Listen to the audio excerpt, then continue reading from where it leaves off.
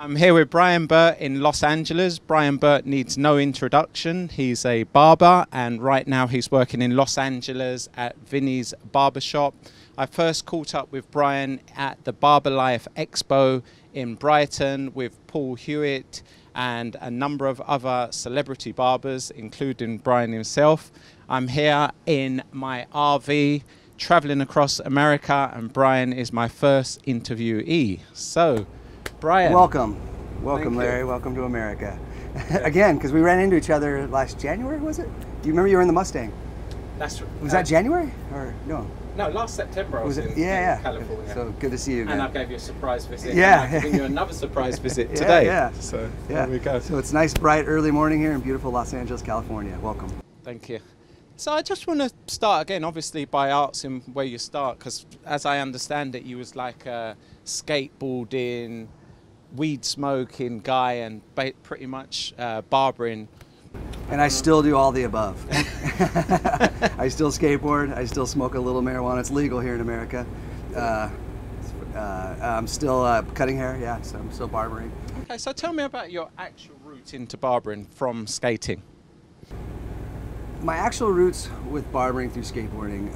Okay, well, skateboarding was, like I've said before, it was my way of being myself in the town I grew up in. I grew up around lots of jocks, and in America we call them very athletic people and very redneck people. So I was always an outcast there. So I always was into skateboarding, and I could take the bus into the city and go see other people that were like me trying to escape their little towns. And I found, so fast forward, so that's how I got into skateboarding, and then I've just fell in love with it, skateboarded, skateboarding for a long time now. I'm old. And so then when I got into barbering, I was getting my hair cut every week, basically. I'd go in for just a lineup or a fade. I had hair back then. This is back in like 96 or something in Seattle. And I had a really good income coming in, so I was able to do that, go get my hair cut every week. And I remember asking the guy about it, and he said, you gotta go to school, blah, blah, blah. And I just never pulled the trigger on it. I never like followed through with it. And then cause I was making too much money doing what I was doing. So then I moved to San Diego and working part-time jobs and doing what I was doing. I was like, I really need to figure something out, a steady income rather than just make a bunch of money and then live off that money and then make a bunch of money. So I needed a steady income. So I looked into the local barber college and I was actually in Seattle, in San Diego. I was still getting my haircut weekly at a place called Milt's Barbershop. And Milt said, why would you want to be a barber? And I was like, oh, you get to be yourself here. You can do whatever you want. I loved going in there for, I'd get a cutthroat, as you guys call them, shaves every 2 weeks. I'd get a haircut every 2 weeks and then a haircut and a shave every 2 weeks. So I'd go there twice a month. And he goes, why would you want to be a barber? I was like, oh, because you're your own boss. And then in my head, because I used to hustle and do things, I knew it was a cash business. I could keep that money away from the IRS. And so, because Milt was cash only. So I was like, there's no way of following where this money's coming from. So I should get into barbering, and then I could still do what I was doing and make money legally. So I got into, I went down to the local barber school. They said, back then, it's a much different time. It's just like almost 13 years ago. I was the only white guy there. It was all black, Hispanic, and Vietnamese at the school. There's one other white guy, Barber, rest in peace. He actually passed a few years ago. And it was just the two of us. And so I went in there and they said, I got ahead of myself, sorry. I went in there, filled out the paperwork, and they said it's like a 6-month waiting list. I was like, wow. They called me 2 days later and then said, hey, if you have the money, you can start tomorrow. And of course, I had the cash. So I went down there and I come to find out they wanted to have a white guy there because there was no other white guys there.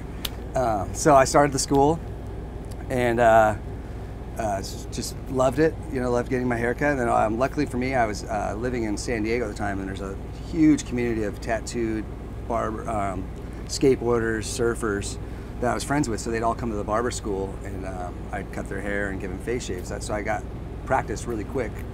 I really fell in love with it then. And that's about it on that part. Okay, so you spoke about kind of a lot of corruption, so to speak, at the beginning of your career. Now you're at Vinnys Barbershop, and by all accounts, it's a very structured, ordered environment. Tell me a little bit about Vinnys Barbershop and how things are different and what he does differently and why you enjoy working there. Vinnys Barbershop is owned by actually a guy I went to barber school with named Omar Romero. I met Omar right away in school. We hit it off. All the gangsters were saying, "Oh, you're gonna love Omar because he's total 50s rock and roll, rockabilly guy, tours the world playing music." I was like, I can't wait. I can't wait to meet this guy because he was on tour when I started school. So then he came in and he came walking in. We hit it off. And fast forward, so now at Vinnys here, Omar runs his shop how I ran Lefties. Lefties, we always wore slacks, dress shoes, smocks, ties on Saturdays. It's very structured because I know guys when they walk in the door. I learned from a real estate agent. He told me, you want to mirror the clients. You want to mirror your clients. You want to be a thug, you're going to get thugs. You know, if you want to make a lot of money, you dress a little nicer, and people with money will come to you. So I did that. So now at Vinnys, I've been traveling around the last few years, and I finally hit Omar. No one quits Omar's shop. He has 11 employees, 10 barbers and 9 barbers and 2 porters. And no one leaves here. So he said, "Hey, there's one of my guys is leaving. Do you want a chair?" So I said, "Of course." So for the first few months, I've been driving over an hour and a half in the morning to get here to work here, and the reason being because Omar runs his shop just even stricter than I did. And if you ask any of my guys, they would say, "Oh, Brian was a dick to work for." But if you ask them now, they all get it because they all own shops now in San Diego, and they're like, they see why I had to do it because it's a lot of stress dealing with all the shit of owning a shop. And so Omar runs his shop very, very tight, clean. I mean, I think I'm clean and I'm not. He'll tell me, "Hey, go shine your shoes." And I like being checked like that. A lot of the younger barbers, they get butt hurt or fuck that guy. They don't understand. Like, you gotta crawl before you walk. You know, learn the way. It's fun to get broken down and then in a year look back and say, like, "Oh, I remember that." So it's nice to be put check daily here at Omar's because he walks in and, "Hey, do this, do that." I'm like, "Oh shit, my mirror is dirty," or like things you slip, you get comfortable, and I think I'm clean. So I love working for someone who cracks the whip, so to say, comes in and does that. And a lot of guys are like, "Fuck that, I don't want it." Well, don't do that. But if you want to make really good money and have a full book of clientele, you'll deal with that stuff, Okay. So that's one of the reasons I like working here. Okay, so when we last spoke, both in Brighton and when I was here in September, you said that you kind of liked the fact that you can use social media and move around, and now you've actually changed that to work at Vinny. Why have you given up this? Okay, it's funny. I'm glad you asked that. Social media has changed. This is a big topic. It's like a daily thing in barbershops, and I get asked that a lot because I have a lot of followers, but they're not active followers. People don't understand. Like, my followers are from, like, I get interviews in Details magazine or something. So people just want to see haircuts. They're not following Brian. They don't want to see what I'm doing, So that's why I changed my format. Now I just delete things. Like, I'll post something because I use my haircuts. Like, they're not fire, as the kids will say, or they're not, the best haircuts. But for me, it's reference because I do about 10 to 15 guys a day, 5 days a week, and at least 7 of those guys a day have no idea how they want their hair cut because I purposely don't like to cut the same people's hair all the time. So I don't open my book. I have a strategic way I open my book so I get new people. So I use my Instagram now as reference for how a lot of guys sit down, new barbers, if you're watching this, I don't know. So you're like, all right, let's get this going. So mine is pictures of haircuts. So that's why I use mine now for that. I don't really like sharing with people every fucking thing I'm doing every day. A couple years ago I did, and to me, like, Instagram was kind of fun. It was new and it was neat. And then fast forward, and like, I like to keep, what's the word? Not growing. What's that? Business and pleasure separate. Yeah, that's kind of what I'm doing now, but I like to keep going. So now it's like mine's just that, and you'll get a peek into what I'm doing. Like today, I'll post a picture of this. I'll keep it up for a few hours and I'll delete it because people don't want to see it. Like, they don't want to see that. They want to see my haircuts. I get it. So I try to just keep it that way. So I don't have like, here's me and Larry at the observatory. Here's me and Larry getting coffee. Here's me and Larry and Jill getting pizza. Like, it's just too much, Like, and that comes to the thing where I was saying too. People think they matter too much, With Instagram and Facebook, it's like people don't give a shit, Like, they did. I think a couple of years ago, we have this topic a lot. Like, a couple of years ago, it was so much different. People were like excited, like, "Oh, what's he doing today? What's he doing?" And some guys have strategically kept that consistent. They're doing very well with it. My tattoo friend does very well with it. 4 or 5 days he posts a day, and people love it.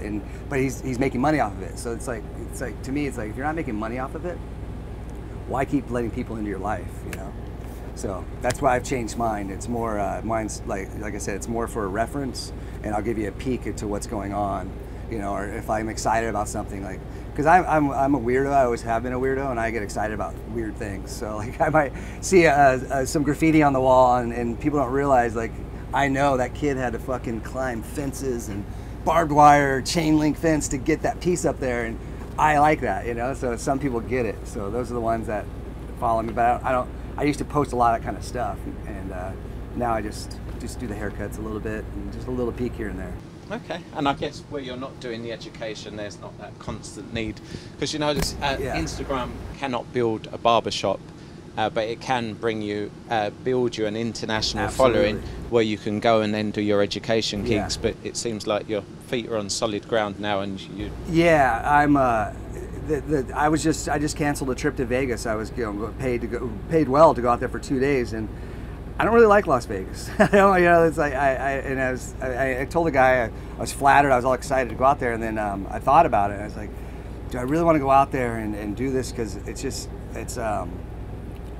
if when you come back home, you're just the normal barber, you know, in your neighborhood, your town. So it's like these guys, and I mean, it's nothing bad against it or anything, but I know, because I have a lot of friends that work in music, and I know that you're this guy when you're out there, and when you come home, you're just that normal guy again. So it's like, why keep doing it? I mean, if I was in my 20s, I'd be all in. I'd be, you know, like 100, just going. But I'm in my mid 40s now, so it's time to, you know, build my clientele here, put some money away. I'll do some things here and there if it sounds, you know, fun and like sexy, you know, like Vic and Ryan keep inviting me up, but they've invited me a few times up to Newcastle, I think they're in North England. Yeah, Newcastle. And I really want to do that, because that sounds fun to me. Like I don't want to fly out to London and, you know, I pay for my own hotel room and then set up all my tools and cut hair all day, not to get to talk to everybody, and then pack it all up and then go home. That doesn't sound fun to me. Like I'd rather go travel, maybe.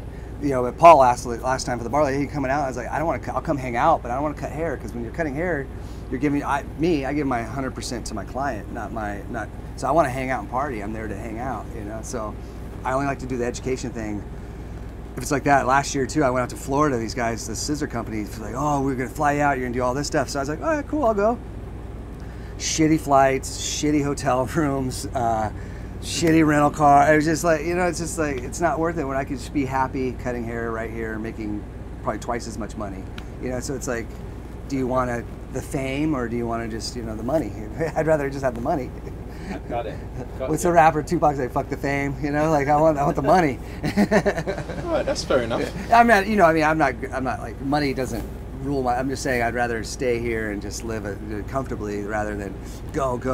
And it's like, because I've done these festivals, it's like, oh, it sounds fun, but you're like, dude, you fly out there, you're cutting hair in the sun and under a pop-up. What are you really getting out of it? It's, you know, like 10 pictures for your Instagram, like so your followers can see you flew to wherever, you know. Like one of the guys I work with here, a lot of the guys I work with here at Vinnys are big in the rock and roll crowd, the 50s rock and roll scene. And Luis just flew to Switzerland. He's literally flying out there to do a show and flying home to Switzerland. And we talk about it. He'd rather stay right here and just cut hair. You know, he's not going to make $1 million, you know, but it helps him with his record sales, and so he has to do it. So with barbering, like, I would just rather stay here, go do a couple things, and like I said, I'm trying to plan a trip out to the north of England this time. With Vicky and Brian. Yeah, and then SBB also, what's his name? He owns Hard Grind. Colin. But what's his business part? I met him in Paris. He has the abandoned ship. Richie. Yeah, he's cool. He's invited me a few times too, and he's in the north. So I think this time I want to go there, not cut hair, just maybe teach a class or something. You know, so it's just 2 hours, not like clock in for an 8-hour day cutting hair. Like, you know, because I'd rather just do that at home. Okay. No, I'm with you. That's cool. So talking about partying, as we were before, and your T-shirt, you've got the Eagle Pig. As I understand it, you and Dane do a Barber Life here in America. Tell me a little bit about that event. So last year I threw, it was called This Barber Life. I was trying to think of a name, and to me, when I say This Barber Life, that's my This Barber Life, what I live. And a lot of guys don't live the way I live. I travel a lot with, not just barbering, but just I like to do things and explore and travel, and I'm a foodie. I love to eat good food. And so my barber life, I was showing people, like, to me, I'm attracted to the barbers that like are into skateboarding or into graffiti or into surfing or into things I'm into, like-minded barbers. So I invited Shane Nesbitt, Fabian, I don't know Fabian's last name, but Fabian the barber, he's out of Portland, Oregon, from Miami originally. Barber Justin from Chicago, and Paul and Jay from England came out, and we hit 3 towns. We hit San Diego, Orange County, Dane's shop, Eagle and Pig, and then we hit Vinnys here, and we had 3 parties, 3 nights, and we filmed it, had a blast, and so I had a great time. And then it was a lot. I didn't realize how much goes into like packing everybody in the van and driving them around and getting them back to the room, because I rented a house for us all to stay in, and it was an amazing time. But I was like exhausted after that 4 days because I wanted to party. I didn't want to be the captain of the ship, you know, and I had to be the captain. I didn't realize that. So this year we're doing it again, but we're doing one night, and it's gonna be at Dane's shop in Costa Mesa at Eagle and Pig Barber, and it's gonna be one night, and this one's gonna be really big. Dane's last year we had at least 300 people there, and which is a lot of people, and I'd say at least half or at least 200 of them were Cosmos or Barbers. So it was really neat to meet barbers from all over the place. We had guys flying in from Phoenix, Northern California, so it was neat. So this year we're doing one night at Dane's, July 31st. It's a Sunday, because traditionally in America, barbers and cosmetologists are off Sundays and Mondays. So Sunday we can party, sleep in Monday, and then our people can travel in and come in. So July 31st at Dane's, we're gonna have skateboarding, we're gonna have ramps and curbs, lots and lots of booze and beer. No live music. Live music to me is loud, and I just want DJs, good music, so people can talk and hang out. There's gonna be a lot of cameras there, so it's gonna be cool to document people meeting for the first time. You know, 'cause we meet, like you and I knew who you were before I met you. You know, and that's how it is in the barber and hair world. And actually, surf world, skateboard too. I see young skaters meet up and like, oh, I follow you on Instagram. So it's really neat bonding. So it's gonna be cool to document all that again this year. And this year the barbers will be Hamlet. He's out of Miami. Now he's living here in the Cut 305 is his Instagram name. Barber Fabian's coming again. Justin's coming again from Chicago. And then Dane and then myself will be there. And we might do a couple haircuts here and there, you know, but it's not going to be it's not going to be like it's not going to be like a pop-up barbershop at all. It's just going to be a pop-up party. Okay. And there's going to be some haircutting going on, some skateboarding going on, music, lots of drinking, and a good time. So Brian, tell me something. Do you think that there's a lot of young guys out there using platforms such as Facebook and Instagram to throw punches way above their weight with their limited skill set? I'm asking you this as a barber with 13 years experience, a barber who's owned 2 barber shops, and just a lot of experience within the barbering industry. Absolutely. I'm glad you asked this, Larry. These are just my opinions, so don't anybody get frustrated or mad at me, but this is how I feel. Yes, I feel that there's a lot of barbers out there throwing weight or punches above their weight. A lot of guys are going to school. I don't know. Just the other day, I met a guy in my age probably. I don't know if these guys realize we make it sound fun. You take pictures and you do your thing, but we stand. I mean, it's not as sexy as we make it sound or look on social media. I see guys, kids, I call them kids, but they're not, but young barbers have been cutting hair in less than 5 years, even 5 years. Those are the guys who kind of always are mad at me when I work in shops and they've been cutting hair 5 or 6 years. Like, oh, this fucking, here comes Brian Burt. And I'm like, dude, like if you work with me, all I do is cut hair. Like I take a couple pictures here and there. I'm okay. I try to stress that a lot in my classes. Like I'm not the best. I don't want to be the best. Those guys stay over there in the best circle. I'm good enough. And and if kids can humble themselves to learn that, just being good enough can make you more money than being the best. And that doesn't make sense to people who don't get it. But if you get it, I'm speaking to you. Like, so these young newer barbers are coming into the game and they get, fuck this guy, I'm better than him, I'm better than him. Like, no one gives a shit. You know, no one cares. It's between you and the customer. Do not worry about the other barbers in your shop or anything. It's between you and the customer. Give your customer that undivided attention. I go into shops and I watch these kids and they're just throwing their neck strips on the floor, dropping combs, and no one's sanitizing things cleanly. It's not, I talked about earlier working for Jim and Milt, like that just wouldn't happen back in the day. And in barbering, it's losing its what's the word? What would that be? Like Honesty. Honestly, yeah, just we need to bring back that standard, like Omar has, and that's why we're fucking all 10 barbers are booked solid every day a week, and we don't throw it out there on Instagram. No one's saying we're booked. You know, you see young barbers taking pictures of their full books. Like, no one gives a fuck. Like, just cut hair, have a great time, make good money, travel, love, and spread love, and that's it. Teach other barbers. Like, quit to making it a competition where there's no competition. Competition's with yourself. Like, it shouldn't be who takes the best picture of a fucking skin fade. Like, skin fades, like, they come and go. Like, you're not gonna be unless you're in the hood. I understand, working in the hood, that's all you do, and that's what it is. But in the other side, like, haircuts come and go. I've been in it 13 years almost. I've seen trends change a few times. So it's so I see that a lot, and it's sad because I'll meet a young guy and he's cool and stuff, but then I'll click, oh cool, let me go check his name. Why don't you follow me? I get that too. Why don't you follow? I don't. If I don't know you, like, on a personal level, why do I want to follow you if all you're posting pictures of haircuts? Like, it's like, it's like I relate to skateboarding. You know, like, if all the kids are doing 360 flips, I'm gonna follow the guy I know who does a clean 360 flip, and it's no big deal to me. I don't need to be like, oh, I need to follow everybody who's doing the same fucking haircut. A lot of people have said it, and famous people have said it, like, don't be better, be different. If you want the followers or you want to travel and stuff, stand out in the crowd. Don't just, like, now the big thing is everybody's skateboarders and cholos. Like, people don't even fucking skateboard are wearing Thrasher t-shirts and skateboard independent, Vans and stuff. And I get it. I mean, but they're trying to come off. Stay in your own lane, do your own thing, and it'll come to you. And if it doesn't come to you, it wasn't meant to be. Like, fortunate for me, things just happen for me. I don't ever set out like, oh, I'm gonna go work at Vinnys so I can cut a bunch of celebrities' hair and musicians, rock stars' hair. It happens, it just happens.